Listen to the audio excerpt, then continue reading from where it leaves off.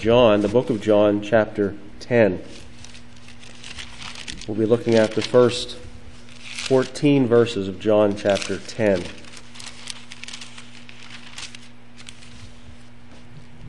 Most assuredly, I say to you, he who does not enter the sheepfold by the door, but climbs up some other way, the same is a thief and a robber.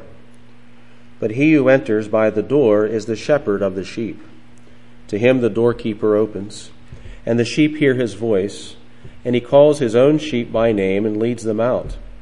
And when he brings out his own sheep, he goes before them, and the sheep follow him, for they know his voice. Yet they will by no means follow a stranger, but will flee from him, for they do not know the voice of strangers. Jesus used this illustration, but they did not understand the things which he spoke to them. Then Jesus said to them again, Most assuredly I say to you, I am the door of the sheep. All who ever came before me, are thieves and robbers, but the sheep did not hear them. I am the door. If anyone enters by me, he will be saved, and will go in and out and find pasture. The thief does not come except to steal and to kill and to destroy. I have come that they may have life, and that they may have it more abundantly. I am the good shepherd. The good shepherd gives his life for the sheep. But a hireling who is not the shepherd, one who does not own the sheep, sees the wolf coming and leaves the sheep and flees, and the wolf catches the sheep and scatters them. The hireling flees because he is a hireling and does not care about the sheep. I am the good shepherd, and I know my sheep, and am known by my own. And we know that the Lord will add his own blessing to the reading of his precious word this morning.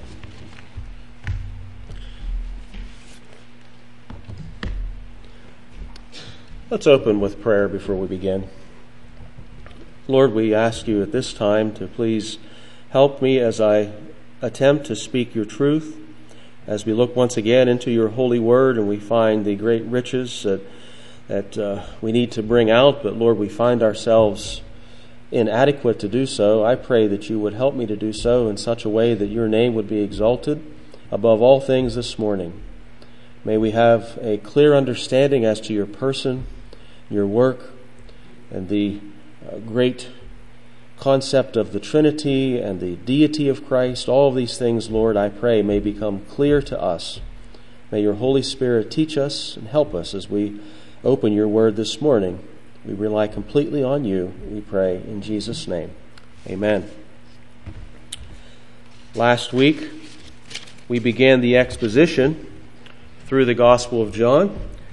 We did not quite finish the first verse. We went through most of it, and at the end of where the last segment, I would like to return to that and continue a little bit in that. That is John 1:1. In the beginning was the Word, and the Word was with God, and the Word was God.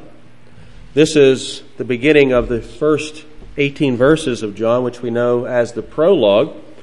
This introduces us to the major themes of John's Gospel. Now, this is all summed up, we talked about last week, in John chapter 20, verse 31. But these are written, that you may believe that Jesus is the Christ, the Son of God, and that believing you may have life in his name. Last week we began by looking into the term that John used to describe the Lord Jesus Christ. That is, the Word, or what we know in the Greek to be the Logos. Now, we talked about this being perhaps an unfamiliar concept to many. In our times, our 21st century mind, we don't focus upon the Logos as the Greek and Hebrew mind did during the time of John. John didn't have to explain anything here. He said, this is the Word. He didn't have to explain this. But because of the distance of time and culture, we needed to explain that.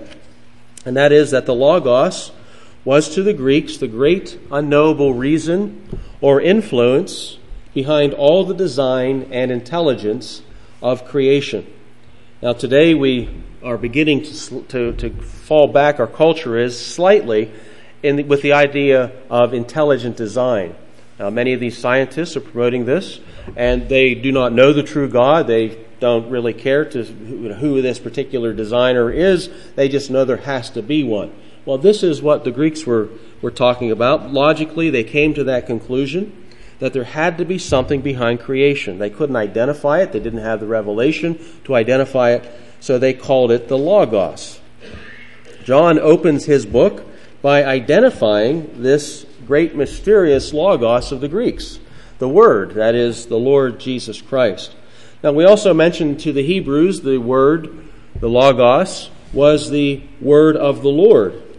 This was the demonstration of God's mighty power in creation and in His revelation to man. Psalm 33, verse 6, by the word of the Lord the heavens were made, and all the host of them by the breath of His mouth. John showed the Jews, the Jewish theologians, that the Christ, the Lord Jesus Christ, is this power or Word of God revealed to men. Then we looked into the defining qualities of the Logos. We know, as we read John 1, in the beginning, we know that He was there at the beginning. He was not a created being at the beginning. He was the Creator at the beginning. He was the pre-existent one, already there when this all began. He was there in the drawing room of eternity, putting together, as God put together the plans of all of the ages. He was there. He was there in the beginning. He was the beginning. He had no beginning. We talked about that, the pre-existence of the Logos, or the Lord Jesus Christ. We also talked about that this Logos, this Christ, was with God. Now, being with God, He enjoyed face-to-face fellowship with God, equal to equal fellowship, unknown to any other being other than within the Trinity itself, unknown to the angels. The angels bow before the Father. The Logos stood face-to-face with the Father.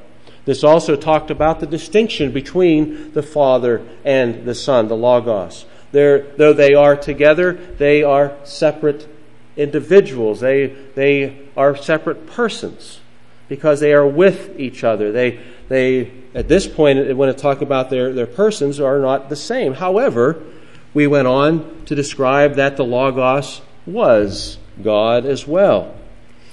In the beginning was the Word was with God, and the Word was God.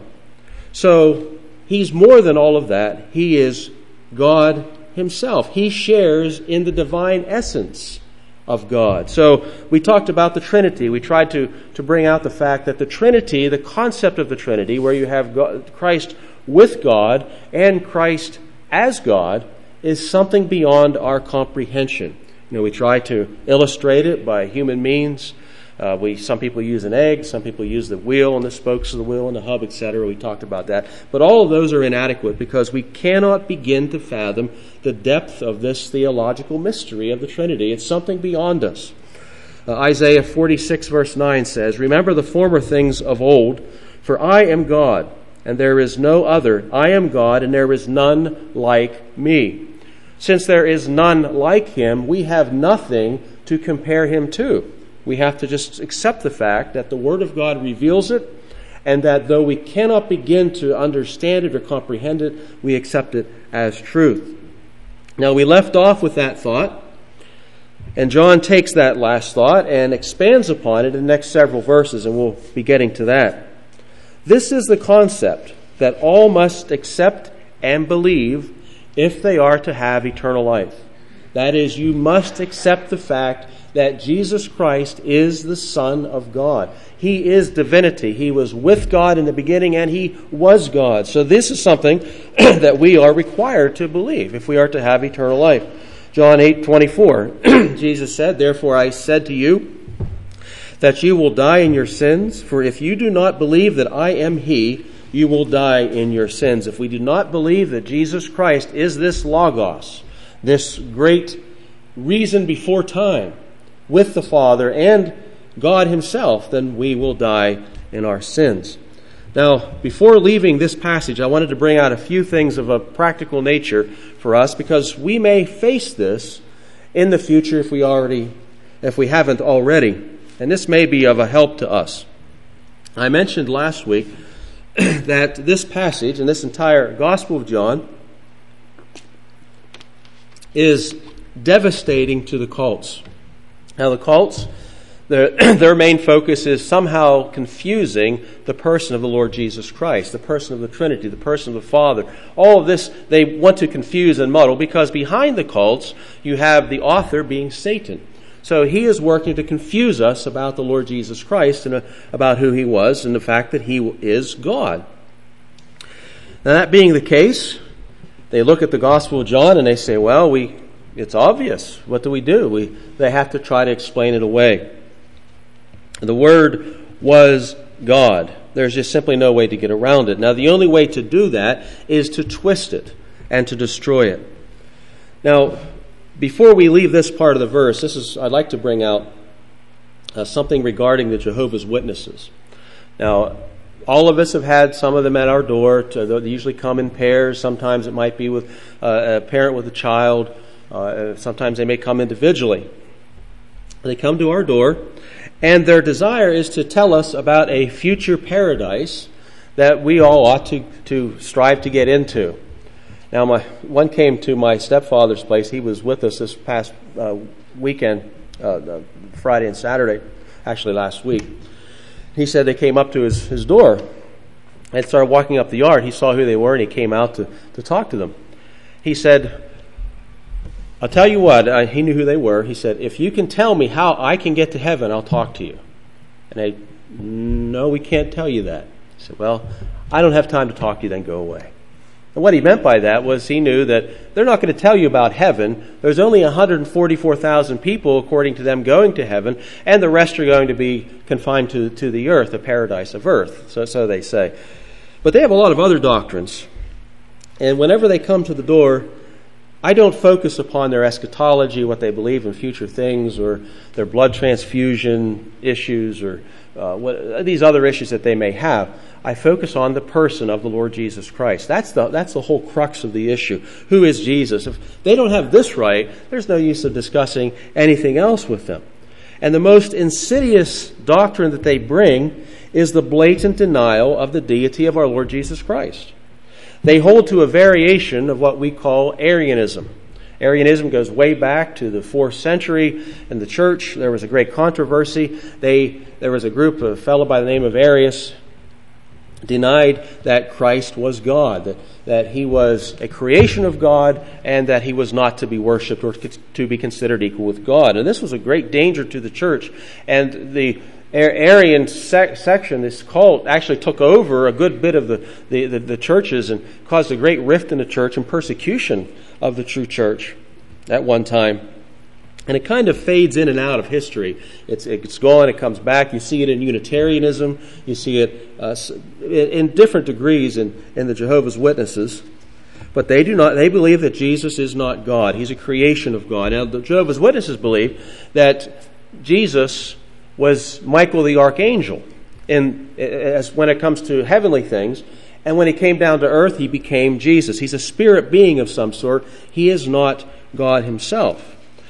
So when you see this passage here, where it says the Word was with God and the Word was God, that creates quite a dilemma for them. So what they have done is that they have altered this passage. Now I have a copy of their Bible. It's called the New World Translation. This came out the same year that I did, in 1961. Hopefully I'll have a better impact on the world than this will. But they have here, in the beginning, the Word was, and the Word was with God, and the Word was a God. That is, he was a lowercase God. So they, rather than try to explain their way around this, Unitarians, however, have ways of explaining this without changing the Bible. For one thing, they don't accept much of the Scripture, but Jehovah's Witnesses went as far as creating their own translation to get around this. Now, this translation is wrong. However, rather than go over all of our heads trying to get into the ins and outs of the translators, which I'm not able to do that, I'd like to look at some of the basics. Now, what they point out, what the Jehovah's Witnesses will point out here, if you show them this verse, you say, wait a minute, you're telling me Jesus isn't God. Well, the Bible says here that in the beginning was the Word. If you go back to look down to verse 14 of John chapter 1, it says the Word became flesh and dwelt among us. So it's obvious that John is talking about Jesus Christ. The Bible, or the first verse of John says the Word was with God and the Word was God. You show that to them, they're going to say, wait a minute, in the Greek there is no definite article before God. There's no the before God. Now, whenever you have that, then you can put a there instead of the, and then it's not talking about the true God, but some divine being of some sort. So that's how they get around that. And they'll say, hey, that's what it says in the Greek. However, most of them have no idea what the Greek says. They are simply parroting what they've been told from headquarters. And the people at headquarters know very little of the Greek as well. Their founder was Charles Taze Russell. This is back in the early part of the 20th century. This fellow was causing all kinds of ruckus in the church. Scandals, financial scandals, marital scandals were going on. Somebody exposed him in a pamphlet. Now, all they did in this pamphlet was quote a newspaper that this fellow involved in certain scandals, and he didn't even know the Greek. He was not trained in Greek, but he's trying to tell us what the Greek says. Well, Russell was upset about that, and he took this individual to court and tried to sue him. Well, the defense put him on the stand, put Russell on the stand, and they asked him the question, do you know the Greek? He said, oh, yes. He was handed a Greek New Testament, and on page 447 was the Greek alphabet. And this defense lawyer, as lawyers will do, they're very adept at this, why don't you read for us the Greek alphabet? Very simple, basic, that as far as once you've had a little bit of Greek, that's the first thing you learn. He looked at that, and he couldn't tell one letter of the Greek alphabet. So he asked again, the lawyer said, are you familiar with the Greek language? And under oath, Russell was forced to admit no. And what this organization has done is produce their own Bible, New Testament, with very, very little knowledge of the Greek. And that's what they came up. But they're claiming to be Greek scholars, and they say that this should say the Word was a God. Well, there are certain problems with that, and we'll look into that just briefly because I want to move on. But first of all, the reason that John 1:1 reads this way, in the beginning was the Word, and the Word was with God, and the Word was God, is that it is simple and basic and undeniable, regardless of who the translator is. If the translator is honest about the language, that's what he's going to come up with. We talked about this last week. You take the top 20 translations of the English Bible, the English New Testament, and this is almost word for word. King James Version, New King James Version, English Standard Version, the NIV, the Common English Bible, the RSV, even the Douay-Rheims Version, the Roman Catholic Bible, the liberals themselves, and whatever version they come up with, if they're honest with the translation, they come up with it too, because it's simple and basic in the Greek language. There's just no arguing that the construction is exactly what it says. And it's been that way for the past 500 years of Greek scholarship. There's been no issue until the Jehovah's Witnesses come around and say, oh yes, but there is an issue. But there's a problem with that with the Jehovah's Witnesses. They say, well, it has to say that because the way the Greek's constructed. But they don't believe it themselves. If you look at John chapter 1, if you would, we'll look at a couple verses. I just want to show you this. You can also show this to the Jehovah's Witness. John 1:1, they say that in the beginning was the Word, or the Word was, and the Word was with God, and the Word was a God. Hey, it has to be that way because of the construction. So they say. However, you go down to John chapter 1, verse 6. In our Bible it says, there was a man sent from God whose name was John. You have the same Greek construction here. In other words, what it should say is, there was a man sent from a God whose name was John.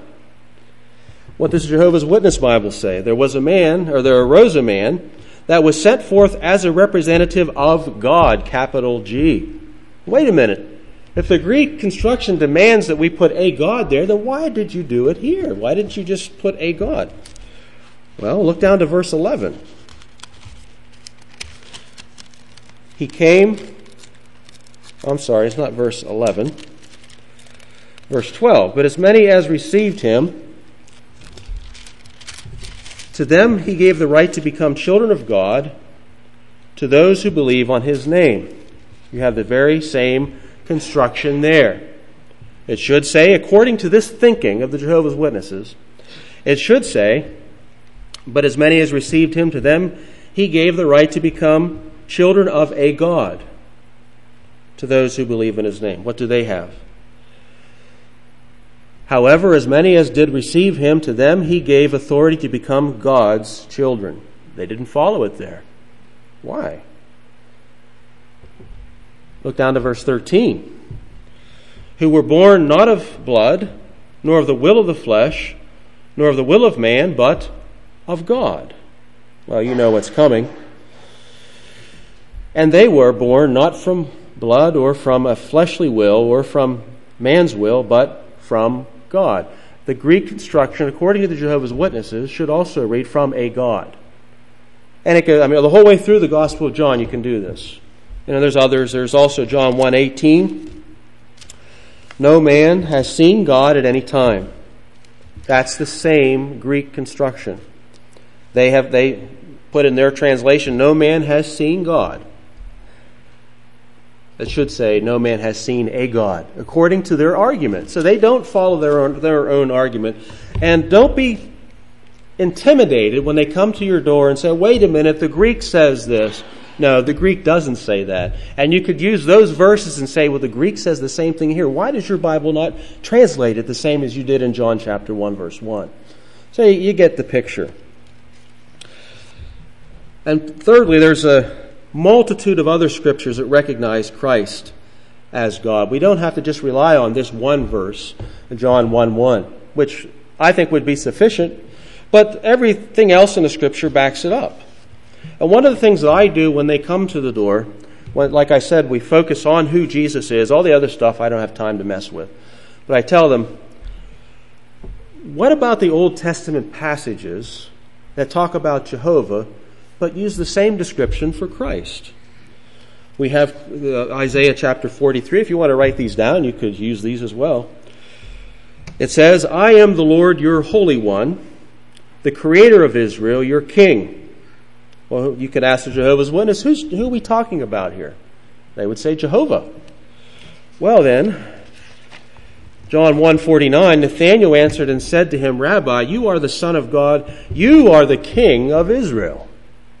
Jesus Christ is King of Israel. Jehovah was called King of Israel. What about the Almighty? And there's a lot of them. I have here, I thought we had some in the back, but I noticed where they're all out. We'll try to print up some more. This is a brief Bible study for Jehovah's Witnesses. If you give this to a Jehovah's Witness, they won't read it. But what you can do is mark down the passages and use it when you discuss it with them. But this has a whole list of these things in here. The Almighty. We have Genesis chapter 17 and verse 1. When Abram was 99 years old, the Lord appeared to Abram and said to him, I am Almighty God, walk before me and be blameless. Revelation 1:8 says, I am the Alpha and the Omega, the beginning and the end, says the Lord, who is and who was and who is to come, the Almighty. Well, they'll say, and the Jehovah's Witnesses will say, well, that's talking about Jehovah there. Well, I don't think so, because if you get down to verse 18, he described himself as the one who lives and was dead. It's talking about Jesus Christ. Jehovah is the Almighty God. The New Testament tells us Jesus is the Almighty as well. Every knee shall bow to Jehovah. Isaiah chapter 45, verse 22. Look to me and be saved, all you ends of the earth, for I am God, there is no other. I have sworn by myself, the word has gone out of my mouth in righteousness, and shall not return, that to me every knee shall bow, every tongue shall take an oath. That's the Jehovah of the Old Testament. However, the New Testament tells us of the Word, the Lord Jesus Christ, in Philippians chapter 2 and verse 10. that at the name of Jesus every knee should bow, of those in heaven and of those on earth and of those under the earth. We know from the Scriptures, from the Old Testament, Jehovah does not share his glory with another. There's no room for any other gods, he says. Isaiah 42 verse 8, I am the Lord, that is my name, and my glory I will not give to another. And he repeats Isaiah 48 and verse 11. That was 42 verse 8. 48 verse 11 says, I will not give my glory to another. What does the New Testament tell us? John 5:23 says, Jesus said that all should honor the Son just as they honor the Father. He who does not honor the Son does not honor the Father who sent him. Is it permissible for me, as a Christian, as a believer, to give glory to any other being, the same glory to God as I would an angel? That's what they say that Jesus is. He's an exalted angel. He's Michael the archangel. Is it possible for me to do that? If I do so, I'm blaspheming. We give glory only to God. However, Jesus said, you can honor me exactly the same way you honor the Father, Jehovah. John 17, verse 5, and now, O Father, glorify me together with yourself, with the glory which I had with you before the world was. Jesus prays to the Father, Lord, glorify me now with the same glory that we shared. But Jehovah will not share his glory with another. What's the explanation for this? John 1:1. The Word was God. So we could go on. As I mentioned, this pamphlet has many other examples of that. We'll try to get this reprinted and put out on the table for you. I have to find my computer program that has that.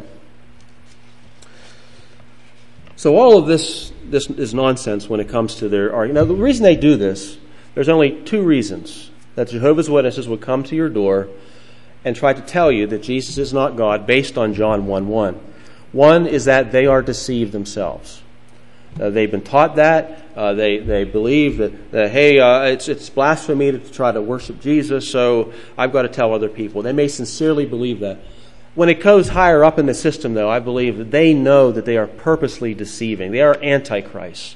And that's why they're trying to bring this message from hell to us.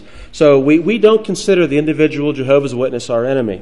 However, the system we oppose as the system of Satan. So then moving on, I'm sorry about taking a little bit more time there. We'll take a few minutes to move on further down the passage. Let's look to John chapter 1, verse 2. Go back to 1, we'll just read them together. In the beginning was the Word, and the Word was with God, and the Word was God. He was in the beginning with God. So what John does here is that he is now repeating an emphasis of Christ's deity. He's re-emphasizing 2 points of 1:1. And what he's going to do then, after that, he's going to take the third point that we've been explaining some more, and he's going to go into more detail. We'll get into that. The first one is that he was, or the same was, or this is the one, this Word is the one who was in the beginning. Before he moves on, he said, I want to re-emphasize this. The Word, Jesus Christ, was in the beginning. Secondly, with God. He was in eternity, in fellowship with Him, and He's distinct from Him. And this, of course, we talked about last week, pointed to Proverbs 8, where we have wisdom claiming to have been the Creator's master workman, and wisdom personifying Jesus Christ. So he wanted to re-emphasize that, and then he moves on to the next point, verse 3. All things were made through Him, and without Him nothing was made that was made. We move on now to another divine attribute of the Lord Jesus Christ. He was in the beginning. He was with God. He was God. And now we find that He is the Creator of all things. This is given to us in both the positive and the negative sense. Now, the reason this is done is to re-emphasize the point twice. So this is important. Listen to this. All things were made through him. We find Hebrews chapter 1, verse 2, that he made the world, that God made the world through the Son. Colossians 1, 16 through 17. For by him, that is Jesus, all things were created that are in heaven and that are on earth, visible and invisible. Now, that's interesting. What do we mean by that? Visible, things you can see, all things. So we look at all the world around us, the mountains, the valleys, the trees, the grass, the animals, all of that. Anything you can see visibly was made by him. But not only that, but the invisible. What do we mean by the invisible? The forces and powers which govern the natural world. You think of the idea of gravity. Well, where did that come from? Where if I drop something, it falls to the ground. That's a force. God made that force. You think of electricity, the lightnings which we see, and what we're able to harness, the power that though you can't see it, you turn a switch and light appears. Or something, we see the fans here moving. Labor is produced by something that we cannot see, this force. All of these things were created by Jesus Christ. And we also know that through the Scriptures, when we find creation being discussed, it is always attributed to God the Father, to Jehovah. He is the Creator. Genesis 1:1, in the beginning, God created the heavens and the earth. Isaiah 45, verse 12, I have made the earth and created man on it. I, my hands, stretched out the heavens, and all their host I have commanded. We know that from this passage that the great power, the great worker behind all this was the Word, Jesus Christ, the second person of the Trinity. By going through this, we destroy, the Gospel of John destroys two heresies. The one we've talked about, that Christ is a creation. He's the firstborn creation of God, but that's it. He's just something that God made. And then after that, God used him to make the world. So there's nothing in the Bible that says that at all. That's one of the heresies. The others is that the angels had a part of creation. There's nothing about that in the Scripture as well. It is Jehovah God, through the Word, that made all that there is. And he is the great creator. And then look to verse 4.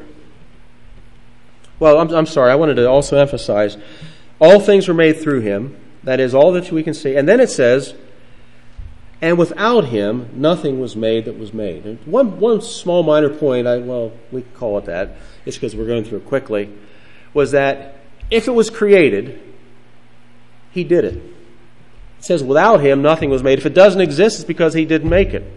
Is what John is saying. He was there, he did it all, and if it's not done, it's because he didn't do it.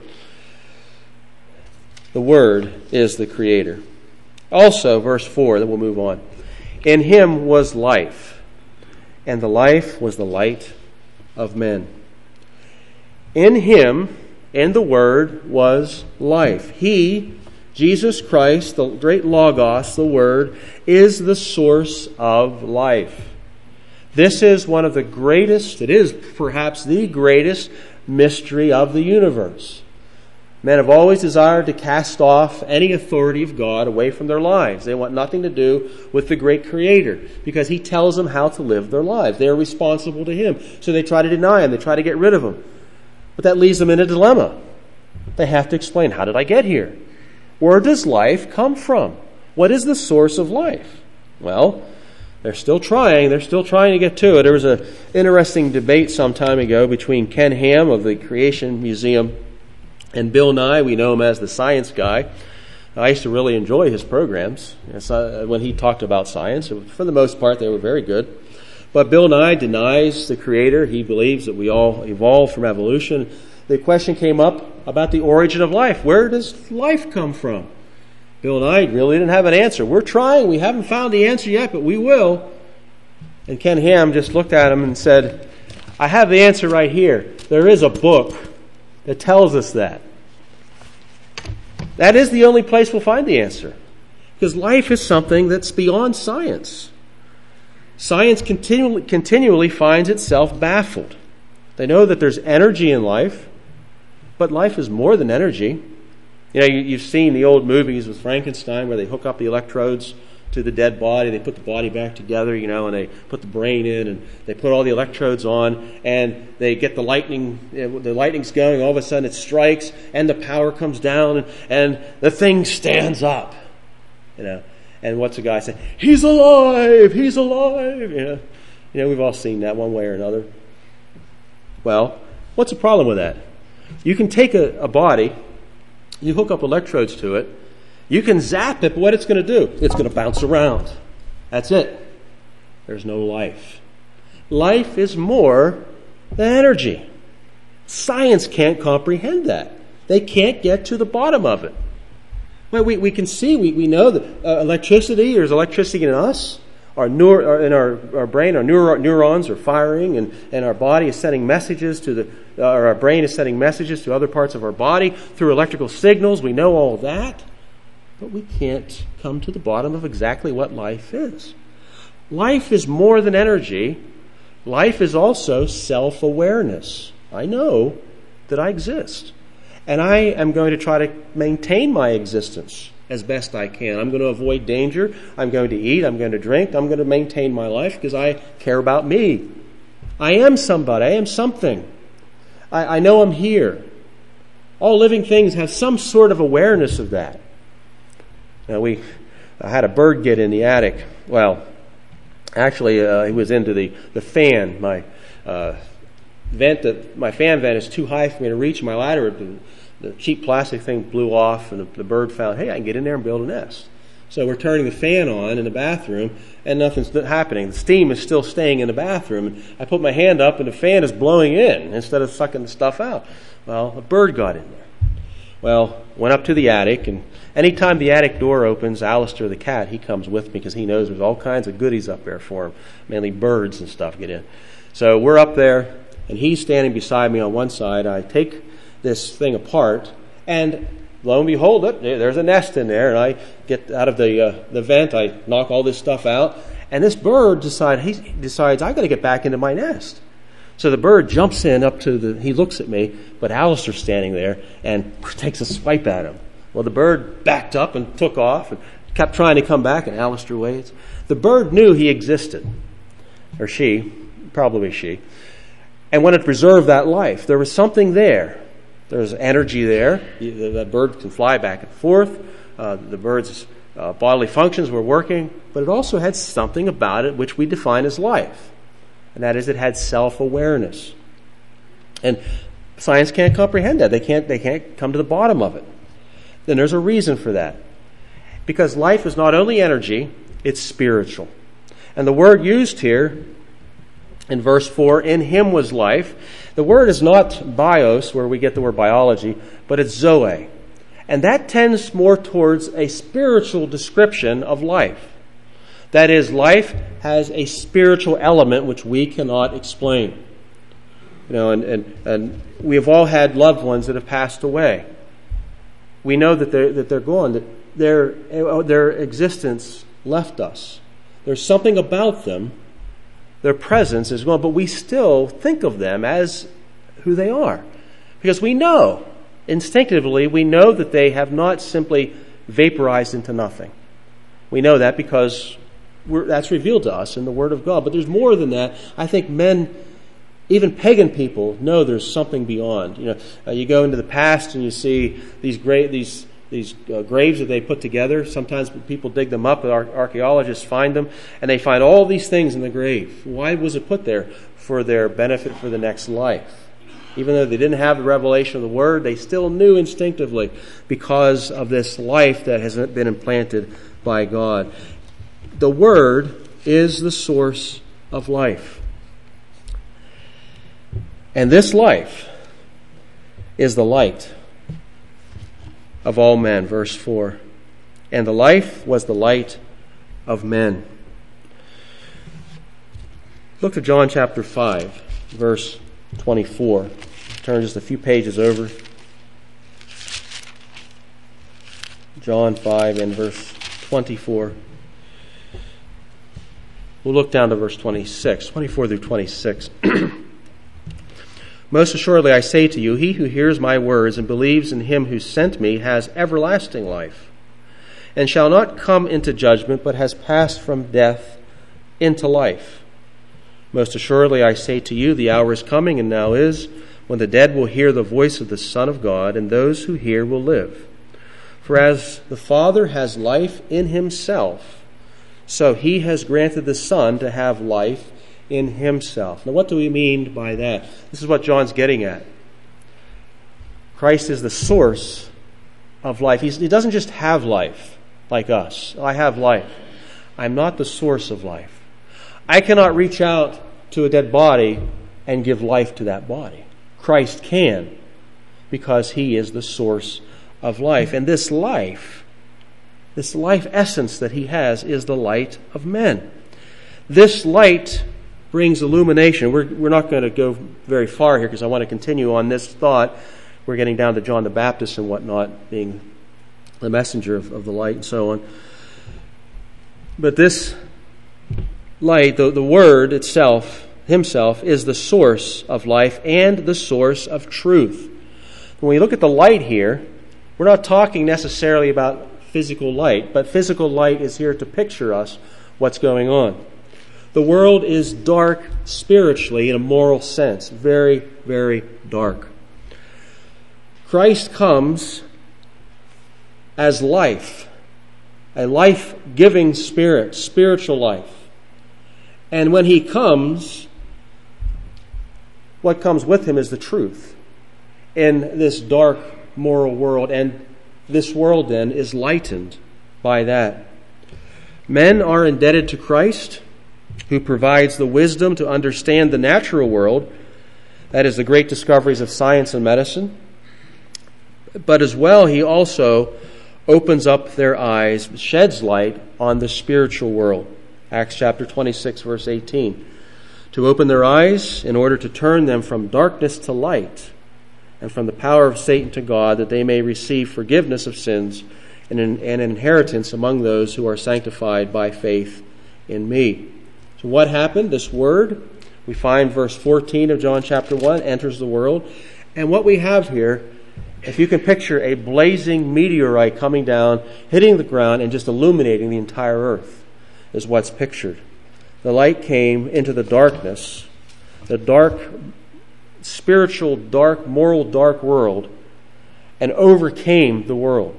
It says here, verse 5, and the light shines in the darkness, and the darkness did not comprehend it. And that word comprehend, we may come back to this next week because we're about out of time. This word comprehend doesn't mean just simply understand, but it also means apprehend or overcome. It's one of those words that it depends on the context is how you define it. And we could put here, and the darkness could not put it out. What happened when Jesus came? The darkness of the world knew what was happening. Satan stirred up his minions. They came in and they tried to destroy him before he was ever born. You look down through the history of Israel, Satan tried to snuff out the light, The light is born in Bethlehem. Satan comes in, tries with Herod to snuff out the light. He could not do so, time and time and time again. And finally on the cross, when you think that the light is being snuffed out, what happens? It's put out. Darkness comes over all the earth. But it's only for a short time, because then you have the resurrection, the great power of the resurrection. And Satan is completely destroyed. And darkness is completely overwhelmed by the light of the Word. Jesus made his entrance into the world. All the powers of darkness, men and demons, conspired together to snuff it out, but they could not. With that in mind, let us close with this verse, John chapter 12, verse 46. Jesus said, I have come as a light into the world, that whoever believes in me should not abide in darkness. And that is the great promise we have. For any of you who may be abiding in confusion and moral darkness, here is your answer. He is the light. Come to Jesus, and you will experience the light of life. Let us bow for prayer.